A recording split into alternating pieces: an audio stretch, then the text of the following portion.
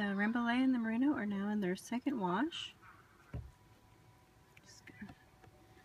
Water's still hot, but it's not too bad.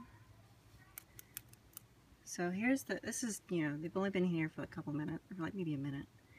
And this was the original water. Pretty darn dirty.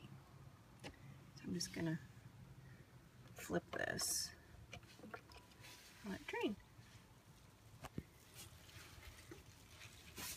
So this is looking pretty good. The tips still have some dirt in them. I don't know. I might flick the tips next time so it's easier to clean.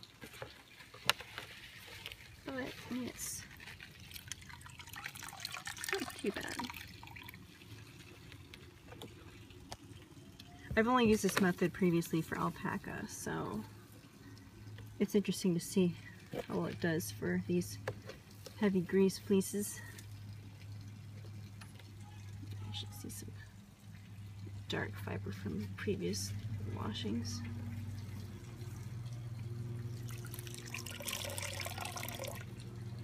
Still getting some dirt out of there.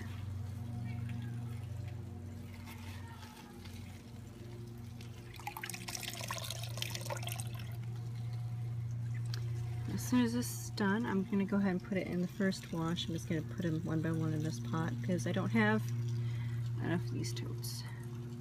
Ideally, I want to get 4 of these, so I need 2 washes and then 2 rinses. And then I would go ahead and empty the first wash and make the second wash the first wash, and then move down the train and then fill water for the second rinse with the original wash. You just keep on going. I'm super happy with these fleeces. They're really pretty. Might take them a while to dry. We're supposed to have rain for the next week, so they'll be drying inside. Just a bummer. But we need the rain, so can't complain. Alright. I'm going to stop the video and continue the process.